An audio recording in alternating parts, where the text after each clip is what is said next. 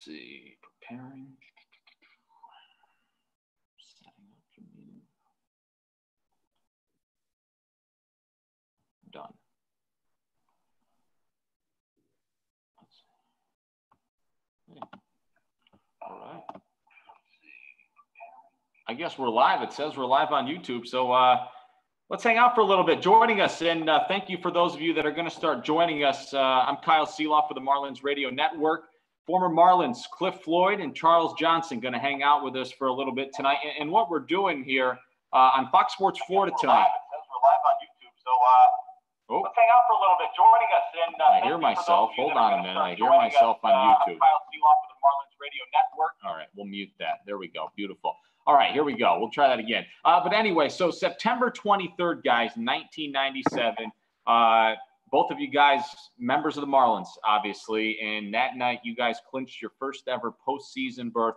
We're going to talk a lot about that as we watch some of this game. That was against the Montreal Expos. We actually played it on the radio last week. So it's amazing to see some of you guys. And Cliff, obviously, you were an Expo at one time. So that's I'm sure that was crazy. But, hey, before we get into that, first, how are you guys doing? How's the families doing? How's everybody? Yeah, everybody's good, man. You know, I for a while, I thought I was going to go a little cuckoo. But I done figured out a little routine. Fam's good. Thank goodness for online schools and teachers giving their time up, man. It's been awesome to see the kids a little bit more than I normally do, and we was making the best of it, maintaining, you know, not trying to cause a ruckus, and hopefully we get some normalcy back in our world sooner or later. How are you doing, Charles? How's everybody? Man, you know, everybody's good. Just spend a lot of time with the family. The kids are home from college, and my oldest son from University of Tennessee, and my youngest son from University Georgia Southern, and so I got both of them home, and they stay busy because they do some workouts here and there, and every now and then a good friend Brian Burns might come and join them and do some workouts, and Nick Eubanks every now and then, and they try to keep going their bike ride and do some different things. And for me, I just like Cliff, man, just trying to find a routine. I get up in the morning and try to do some walking in the streets a little bit, and I try not to do a whole lot of running in the streets because it messes with my knees a little bit because that's cement. But at the same time, you got to get outside and get some of that sun and get moving around. And I'm just enjoying spending time with the wife. We cooking up different meals here and there and enjoying our time together a little bit.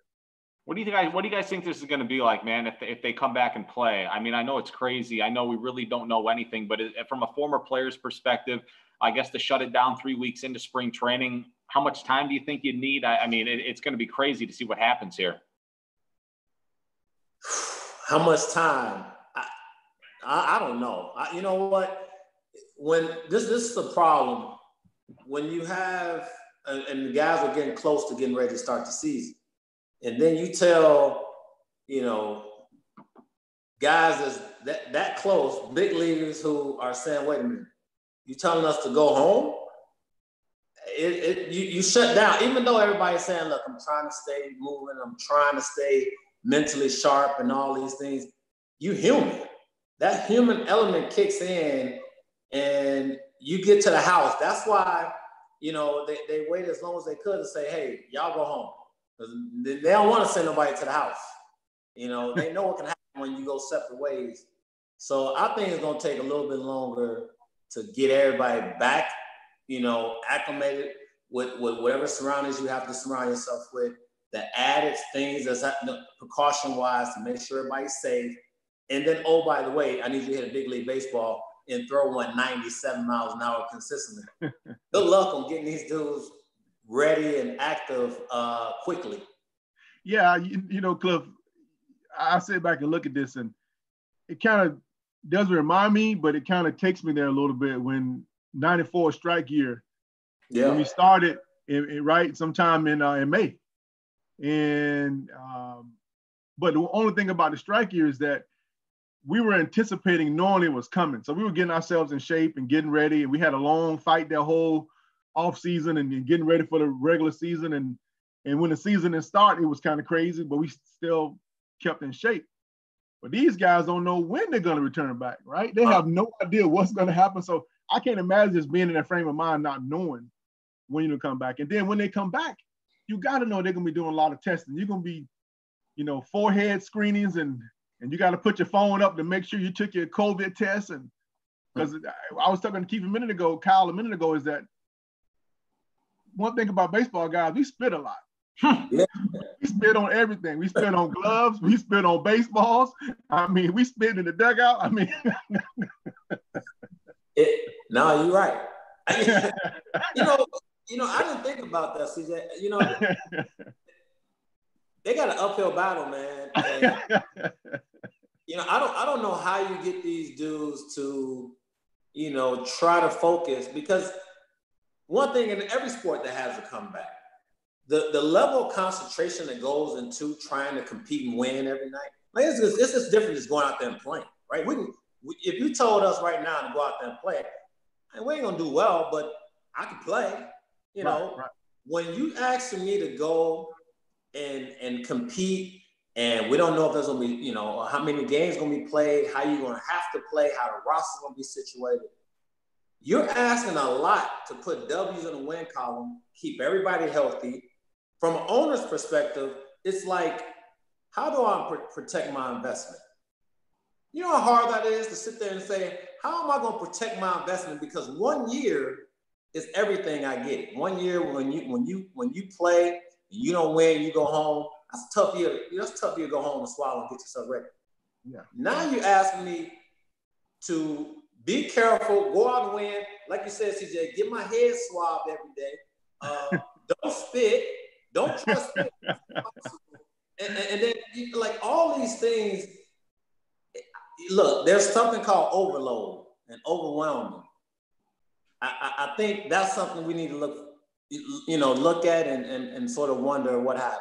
Yeah, it's going to be crazy. I mean, the weird thing too is, watching, whether it was you guys when I was younger, watching guys in the field now, there's something to having fans in the stands and having a home field advantage and being fueled by that. And asking guys in all these scenarios we've seen, hey, go up to a spring training facility and play against the other team. It's going to be dead quiet. We'll have a radio broadcast, a TV broadcast, but you guys got to go play 9 innings. Not fueled by anything. I'm sure you get tired. I mean, that'd be tough, but we'll see what happens. Yeah, for sure. Hey, don't get upset with me. Can you believe it's been 23 years since that 1997 season? Can't believe it.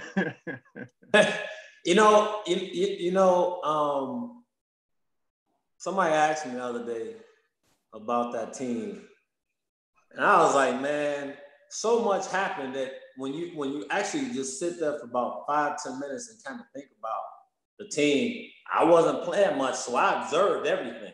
CJ played, so it's sort of a blur. I would think it's more of a blur for him because he's playing every day. He's involved with every pitcher. He's getting his work in, every day. So he's kind of like, game 66 don't mean nothing to him. Well, game 66, I'm kind of looking at like, what's going to happen next, right? And so you get a chance to see everything that happens and the craziness that goes on throughout the whole year. Right. And it's mind-blowing, the things that has to happen for you to win. That's why it's so hard to repeat, that in my mind. So when you see these teams repeat or get a chance to go for the chip again the next year, man, that's special, because 97, it was something, definitely that was totally different when you really think about how you go about winning a championship and not just having the 25 guys that started the season. At the end, you're like, dang, Jay Powell was the winner of Game 7 of the World Series. Darren Dalton came in and cursed everybody out the first day. You said that was the turning point, Cliff. I talked to you last year when we did the anniversary, and I asked you, what was the turning point for you in that season? You said when he got traded. He had been in the league a long time. He was on the back nine of his career. He had the knee injuries. He was unbelievable in that postseason, hit well over 300, but you said he turned it around. And look, I didn't think he was going to come in and turn around playing wise. I didn't think he was going to come in and curse everybody out either on the first day. Look, he called the meeting. He called the meeting like a day or two after he got there. I ain't never seen nothing like it before. I mean, you got to realize we had a bunch of guys on the team. We had an all-star team. Right. We literally had an all-star team that year. And he came in and called a meeting right away. And when I tell you he ripped us apart because he saw how we was playing on the other side. And knowing we had a good team, but we was playing like we was a bunch of country club guys. Like we just didn't really want it. And Cliff is right. He was a turning point of that team. Yeah. I just felt like he observed us differently because he actually was out, he's in our division, the National League East. He got a chance to see us and how we went about our business. And he probably noticed that our nemesis was the Atlanta Braves, right? Mm-hmm. So he's like, well, how y'all gonna beat them? Because what y'all do is totally different from what Bobby Cox and the Braves do. Right. I guess he told, I remember what he called the whole clubhouse. He called us a bunch of prima donnas in a country club, if I'm not mistaken. Did you see that? That registered. Yeah, it really did. Because at that point, Cliff, we was like, man, we got a good ball club, but we weren't quite just grinding out the way we should have, right? We were winning games, but wasn't winning like we should have been winning. And he recognized it and knew it. What was your expectation coming into that season, though? I know the media constantly puts expectations on teams, the Nationals, whomever, even today's game. But when that spring, with the group of guys you had, Cliff, I think you and Bobby Bonilla signed that offseason. Craig Counsell, Darren Dalton, and Matt Trainer came in during the regular season via acquisitions. But how good did you guys think you would be? Go ahead, Cliff. Yeah. No, CJ, you was there. I got traded there, Kyle. So I had no idea. In March. You came in March, right? Yeah, I came there in spring training, and they were already there. So I was just like, what the heck am I going to? I looked at the outfield and thought, hell, I ain't playing. How good did you guys think you'd be, though, Charles? How good did you guys legitimately think you'd be? We knew on paper we were good. And even sitting in the locker room, we knew we were really good. I mean, we had a hell of a ball club. I mean, we just knew we had a lot of personalities and didn't know how we were going to pull this thing together. I mean, we had some big personalities. We had Gary Sheffield and, Bobby Bowe and, we had, we had Morses. We had some strong guys on a team that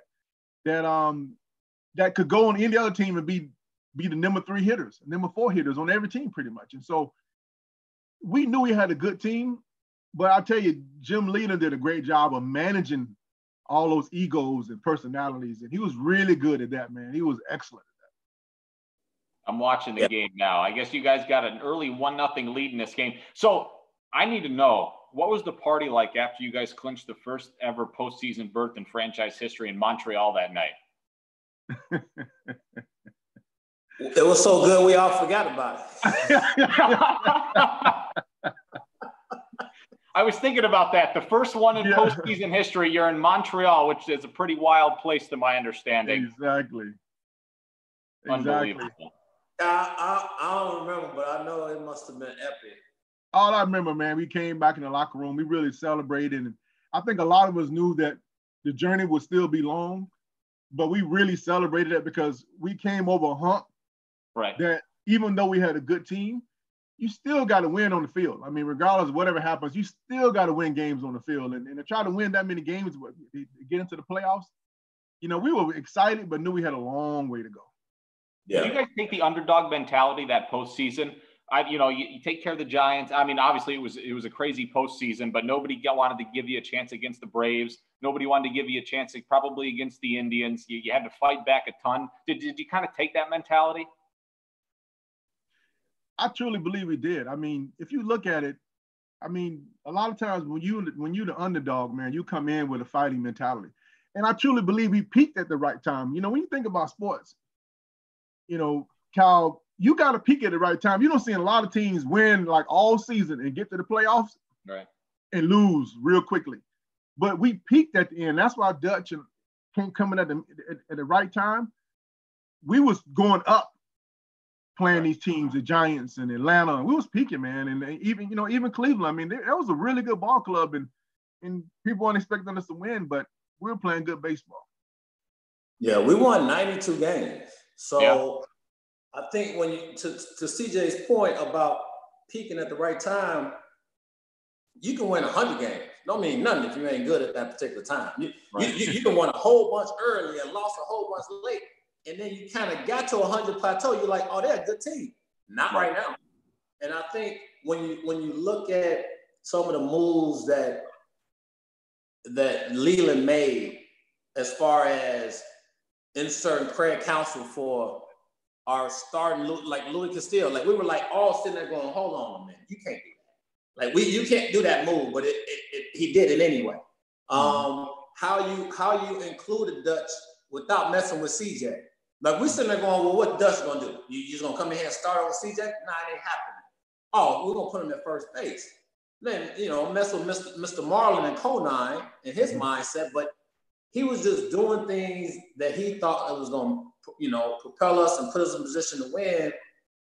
And I think we questioned him amongst ourselves, but never got out to the media, which I thought was awesome. And I was young, and I was always looking, the next day, like, all right, he about to get blasted. Nobody would say nothing. I go, man, he has the respect of all these dudes in here. Superstar, all-star, it didn't matter. Not even in a bad way, but I mean, there was a lot of egos, right? I mean, there's a lot of all-stars on that team. How long does that take to kind of mesh like that? I mean, there's a lot of guys that have had a ton of success. They want to do things their way. They know what's got them to that point. Is that you kind of got to get over that until you kind of get rolling during the season a little bit? I truly believe, it took a while, but I think what made it work very well is that even though guys have great egos we had amongst our team, we all got along very well. Yeah. I mean, yeah, we got along very well, man. We can joke around and play around with each other. I mean, we had a great time. You look at guys like Alex Fernandez, he can joke all day, but when it's time to pitch, he's serious. We had some jokesters. I mean, you had guys with a lot of, animation like Al Leiter, and, I mean, he's full of animation. And Kevin Brown was always serious, like all the time. But, we had a lot of guys, man, but somehow or another we came together and we didn't have no problems. I don't remember hardly any issues in the locker room about guys wanting to fight or getting mad at each other. I mean, we didn't have none of that at all. None of it. I mean, like I said, Kyle, CJ was getting ready to play every day. Right. I played Saturdays, Sundays. I didn't play. I was up and coming, still trying to find my way in the league. Got very lucky and blessed to go to that team. And it taught me about preparation, because I hadn't seen guys prepare like a CJ or how Sheffy could even Kevin Brown. Kevin Brown will kill you on the day he pitched. He'll literally kill you. Like if you walk on his way, he might just, I don't know what he would have did if he was crazy to him. So when you see these dudes consistently getting ready, only thing that was gonna stop us was us. Like if we went out there and just flat out just say, you know what, no, we ain't beating the Braves. Because I'm telling you, I didn't even get in that series. But I think when you look at getting past the Giants, it was like, yeah, we're going to get past them. But these Braves, man, I don't know. And once that happened, it was like, all right, Cleveland, y'all good, but I don't think y'all going to beat us. And even our star pitcher, Kevin Brown, I don't think anybody thought he would lose twice, and especially to, no disrespect to O'Hea, I think that was his name, Chad O'Hea. He lost twice to him. So we like, hold up, it's our star. But I think when you look at our team, we had a bunch of egos, but some of the best dudes you ever see or ever play with in definitely in my career. But just as far as dudes, boys club all day long, want to hang with them 24/7, everybody got along great. I don't think people realize that sometimes with like world championship teams, whether it was 30 years ago or last year, like so oftentimes guys constantly come back to, it was the best clubhouse I've ever been a part of. We were always together. We were always doing something.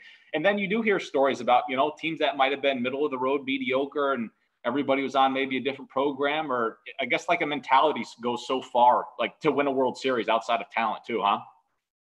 And that's true. I mean, we had, when I talk about we had competitors, if you look at our pitching staff, we had guys come out of the bullpen like Cook. I mean, he was a competitor, man. He was a veteran guy at the time, but I mean, he knew what he was doing. I mean, we had a young Aflaseka, but he was a competitor. We had Rob Nin coming out of the bullpen closing. I mean, he would come at you. We had competitors. I mean, so, I mean, you have guys that wanted the baseball. They wanted the baseball when they came on the mound. And it was very difficult when Alex injured, his arm at the time. Right. I mean, he was a workhorse for us. And for Alex to go down, and for LeVon to step up the way he did, I mean, that was huge, man. That was huge. And that's the kind of team we really had. Yeah. And it goes to show you, too, even when Alex brought us all together to tell us that he wasn't be able to pitch, and we sat there right in the doorway, we walked in, when we all came into the clubhouse, I think some of the big boys know. I think CJ kind of knew, but like all the rest of the boys didn't know. And to see the tears from all the guys flowing down their faces sort of let you know what type of clubhouse we had, because you hear in sports, next man up. Yeah, that's true. Levon had to step up. We needed Levon. We needed dudes to step up. But man, it was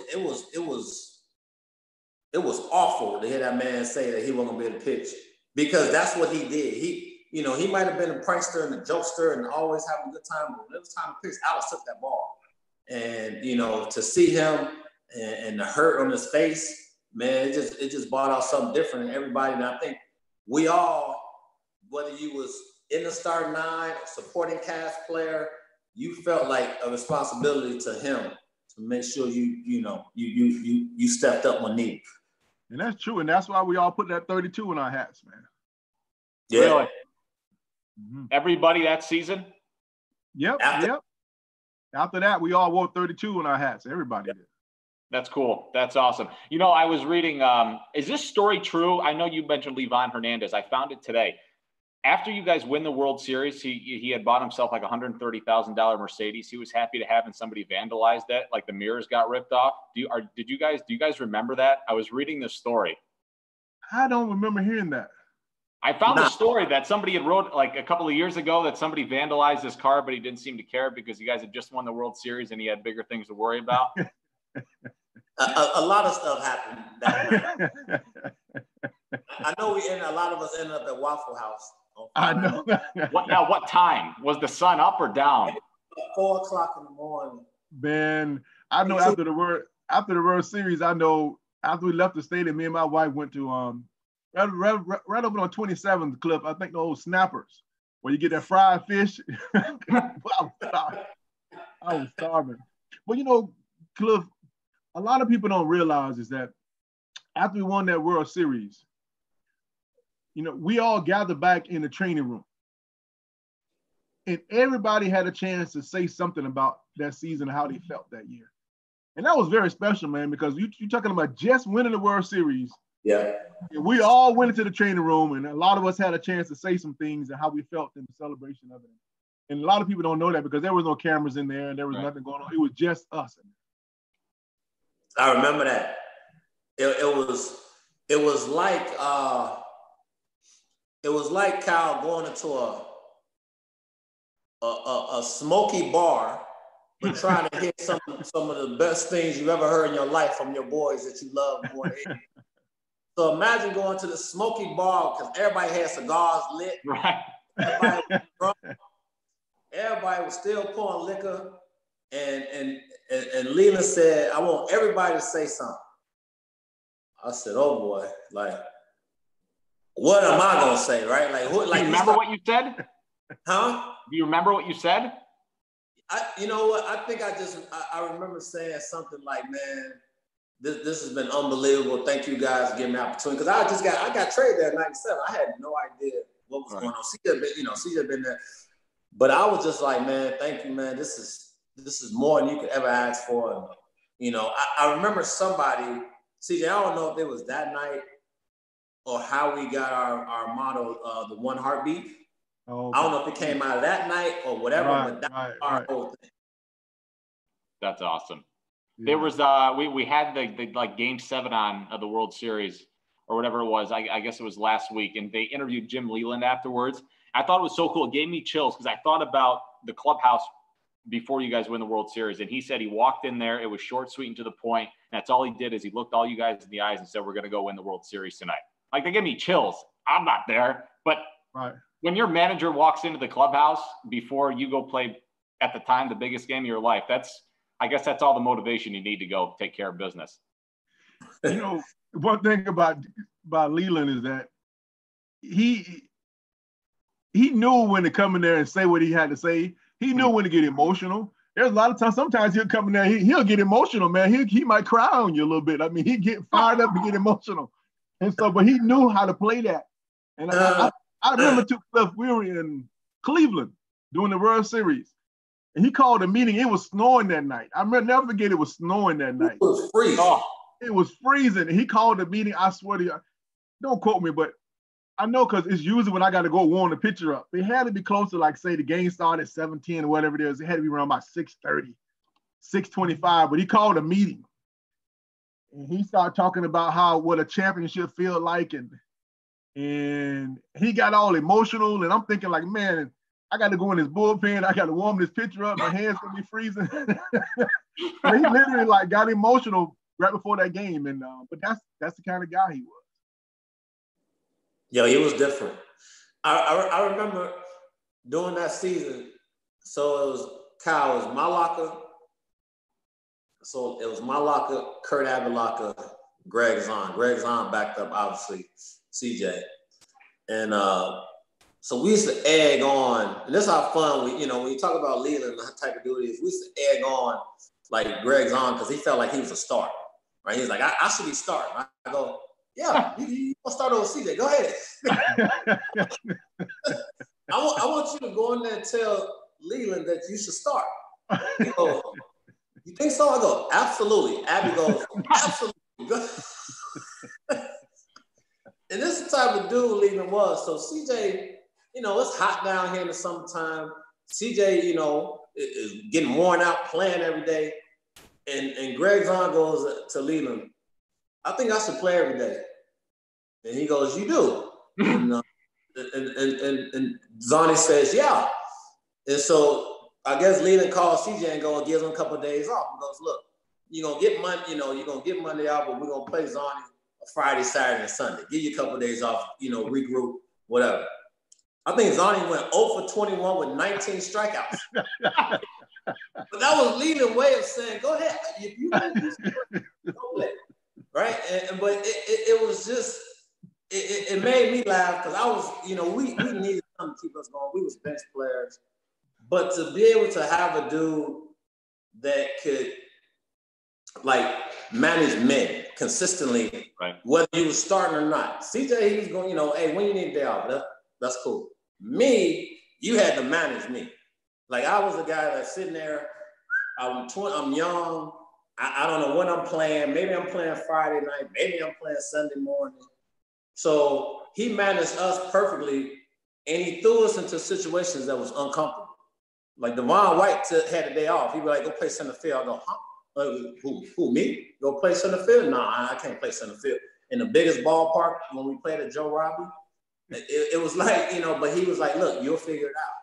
And that's the one thing you sort of appreciate about him. Well, one thing you know about Leland is that you know he was a gamer because I ain't never seen no manager yet come out with cleats on.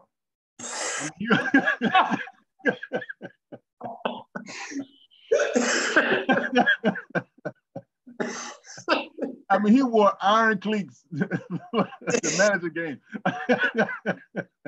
What were some of his mound visits like? What were some of his mound visits like? Oh, his mound visits are short and sweet now. He come out there and curse you out real bad. And he just say, give me the ball. He'll walk off, let's go. I mean, he ain't gonna sit there and try to like long talk you. Give me the fucking ball. He'll get the ball. He gone, man. He ain't got time for that. Leland don't play, man. Hey, you made me think about something with them damn cleats on. He comes into the back rack room, and you know, everywhere else in the dugout had the rubber mat. So he could walk, you know, we all walk with the rubber mat. I was in there for some reason looking for a bat.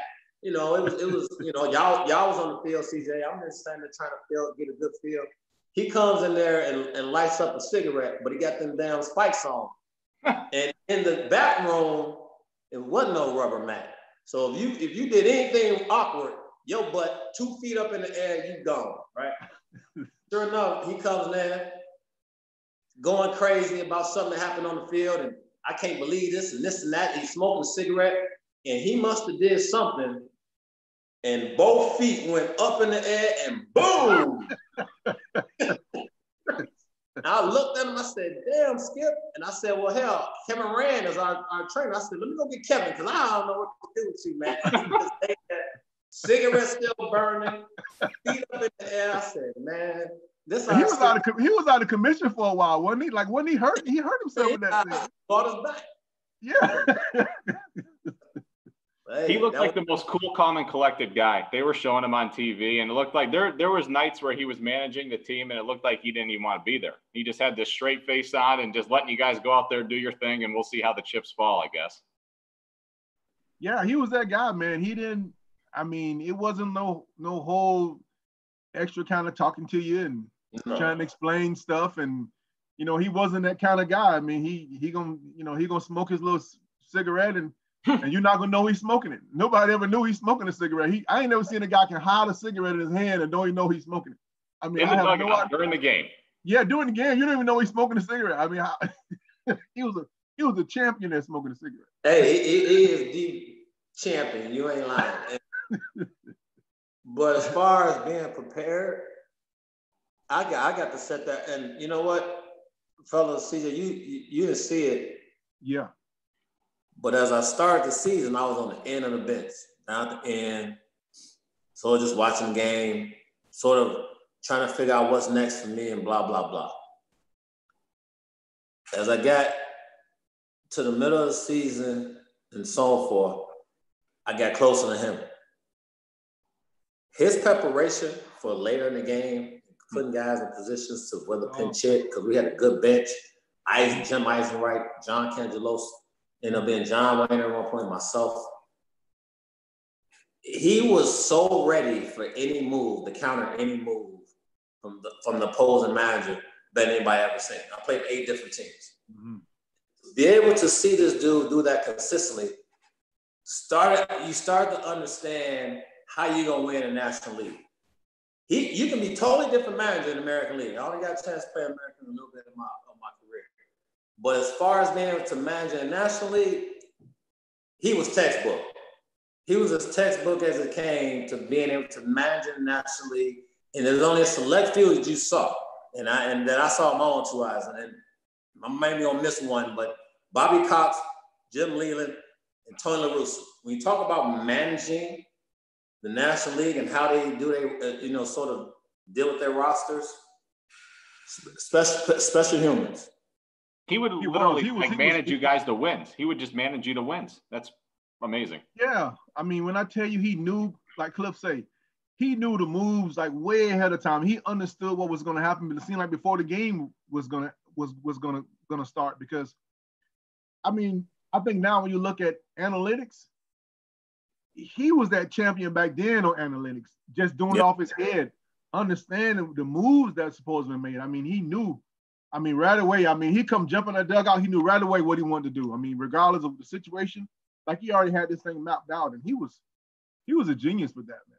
Yeah, and that's what you're right, Steve. Because to me, to be able to talk, excuse me, guys, talk now on MLB Network or when I'm doing game analysis or whatever, it's very hard for me to sit there. And I've said it numerous times. The Dodgers have been great. But Dave Roberts, in my opinion, for me, Dave Roberts goes, you got me here, I'm going to stick with you.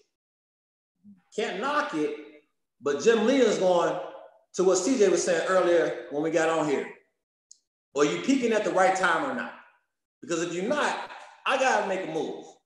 I know he didn't want to put Craig Counsell in there for for Louis Castillo, but he did it. Like, it wasn't like, he was like, well, you know what? Louis got me here. I got to stick with him. He was like, nah. Hey, Jeff Conine, you're Mr. Marlin. We're going to bring Dutch in and you're going to play. Like, so when you saying these things, it's hard for me now to go against the grain and go, well, you know what? Game 7, I'm not starting Chan Ho Park in the biggest game of my life. Game 7 World Series against Astros. I can't do it. Right. Yeah, Chan Ho's been good, but I can't do it right now because he hasn't shown that he's going to get over the hump with these dudes. Maybe somebody else. That's how Leland managed. Right or wrong, I felt it was right because he owed it to all of us to win a game, or to at least put us in a position to win. Nothing against how great CJ was or how great Kevin Brown was.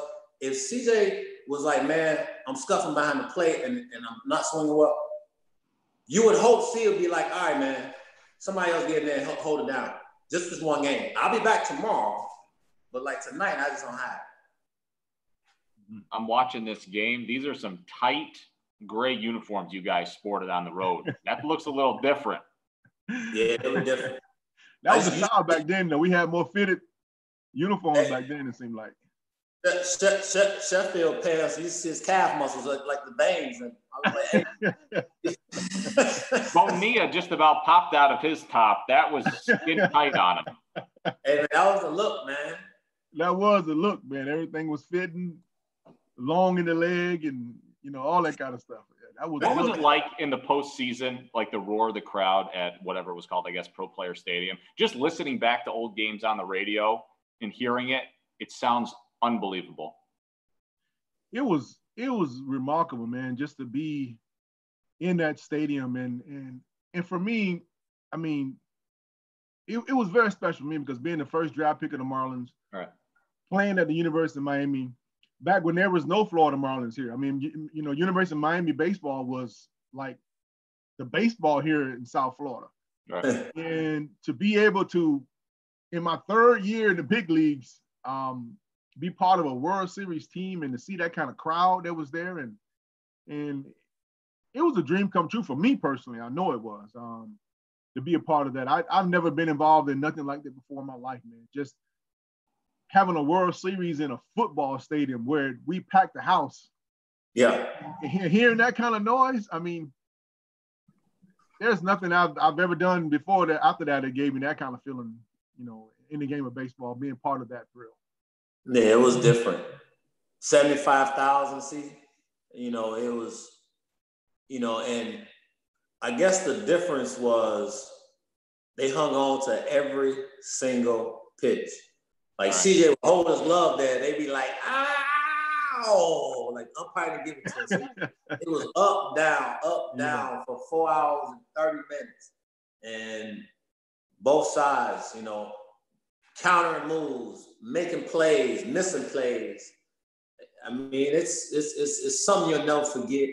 I think game 3, 14, what was it, 14-11 ended up being 14. We won the game 14-11, game 3. I thought for sure I was going to have an ulcer. Like, I thought for sure either my heart was going to give, something was going to give. Like, I couldn't take it. It was almost 30 hits. I think each team made 4 errors or 3 errors. It was just one of those games where you're like, I remember getting home going, what was that? Like, right. This is the World Series, man. You're supposed to think, you're thinking 3-2, crazy, 5-4, 5-3, 14-11. We scored 7 runs in the 9th inning. Like, yeah, that was it was crazy. But those things happen, man. The up and down, back and forth was incredible. When you think about when you mention about the crowds, Clip, I would say probably my toughest time was that when I really felt like I couldn't do nothing anymore is the game 7 in the 9th inning when I hit that base hit to right field to take Moses from 1st to 3rd, and Greg Zahn came to pitch run for me. When I tell you those last 2 innings were the longest 2 innings of my life, because when you're playing and when you're in it, you don't feel it like that. But when I came out of the game, I went from the clubhouse to the dugout. Clubhouse, dugout. I ran about 20 times, didn't know what to do. I'm back and forth. So, hey, I think those are the worst times of my life, man, just because you just out of the game no more. There's nothing you can do about it. You just got to watch. It was crazy. When we're watching it, right? Imagine us from the start. Right? I know, right? I know.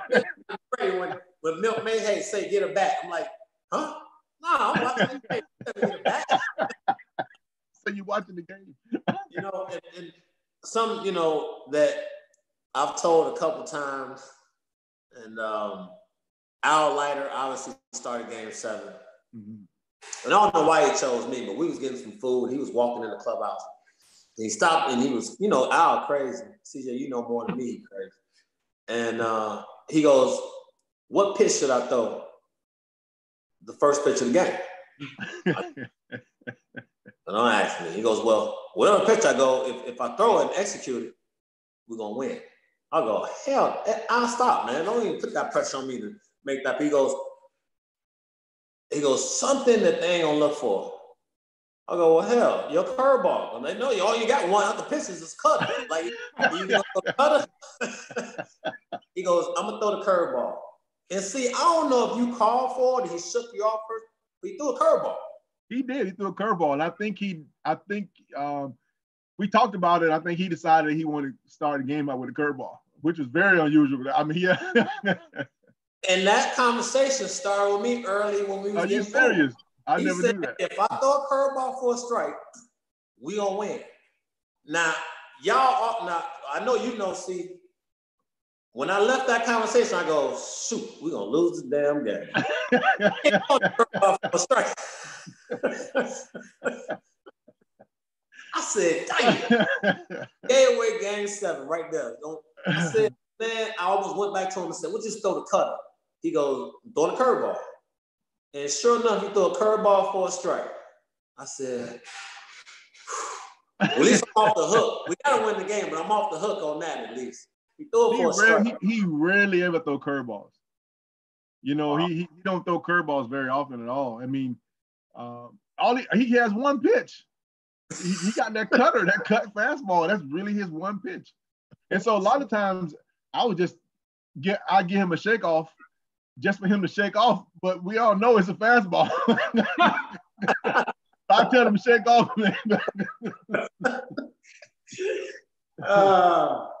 Yeah, he was different. That's awesome. Hey, fellas, before I let you guys run, I know we have some of the Marlins Home Run Rewards members that have joined us and watched us tonight. So Home Run Rewards members for those guys is World Series. So for the Marlins Home Run Rewards members, if you're hanging out with us, we appreciate it. It's been a lot of fun, guys. World Series is the Home Run Rewards bonus code. If you go to marlins.com, I know you guys that are watching can take care of that. Hey, Cliff, you're drinking your wine. You all sat there for a couple of weeks. I see behind you. That's a majestic a wine setup. Look here. I figured the best way to quarantine is to make enough of that behind you to make sure you don't lose it around this time. Kyle, so it's 7:45 right now. Yeah. When I finish this bottle, it'll be about 9. Yeah. Get in bed and go to sleep and look forward to another day at home, man. That's how I look at this whole rack behind me. So I figure by the time I'm done with this, we should be out in the streets. And you guys are playing teacher now, right? With the kids and stuff. I mean, now you got to be a teacher too. Yeah. You know what? I have no idea what these kids doing in school. I look at some of their homework. I'm like, I ask Siri or Google. If they don't know, we're in trouble. I have no shot. Well, my days are over. All my kids do now is that they go on Zoom and they look at football plays with their team. So I don't worry about that. CJ, is your one boy still at Tennessee? He was a wide receiver at Tennessee, right? Yeah, he wide receiver. He redshirted last year. Okay. So now he's come back again for his final year. He was set to graduate in May, but they canceled that, and so now he's going to come back and play in the fall. And that's awesome. Like some of the youngest boys, tight end Jordan Southern, so they're doing good, man.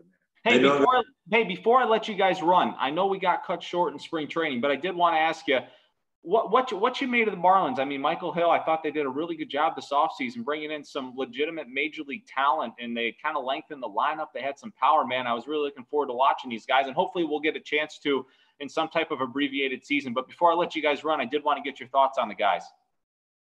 I think they added some pretty decent pieces. I mean, I like that, we all know, man, it's about pitching, man. It's about putting guys in that mound, you're starting pitching, and have a couple guys come out of that pen later on to set the table and close the game out. And I think they did a good job as far as, adding a few veteran guys and adding some guys on the pitching staff.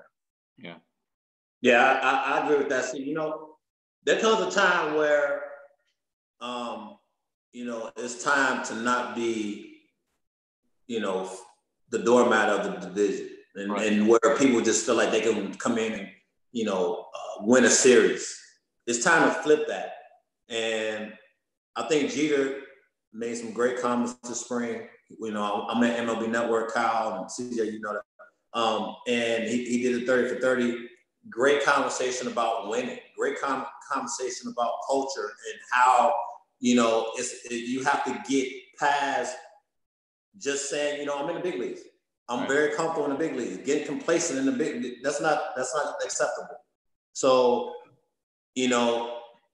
some things have happened. You've lost some really talented players, but you've gained some players. Guys have to step up. Guys have to now start understanding that your time is up as far as learning the league and getting your feet up on you. 3-4 years in the league, I'm putting a lot of responsibility on Lewis Brinson. I talked to him a lot in this offseason. It's time for you to shine. It's time for you to be the guy. No pressure on who they gave up to get you. None of that stuff. It's about these dudes putting W's in the win column. And if they do it collectively and play smart baseball, I think they'll do a lot better than we've seen in the past. And it's one game at a time. Not trying to do too much. Win a series. Win the games you should win. And I think you'll see a difference. Well, I hope they get on the field soon. CJ, Cliff, thank you guys. I really appreciate it. Thank you to the folks watching, hanging out with us tonight. Thank you for sharing some stories from that 1997 season. Before I let you go, stay safe, stay healthy. Best to you and your families, and thank you so much. No doubt. Hey, thank you, Kyle. Appreciate it. All right, be good. Love. All right.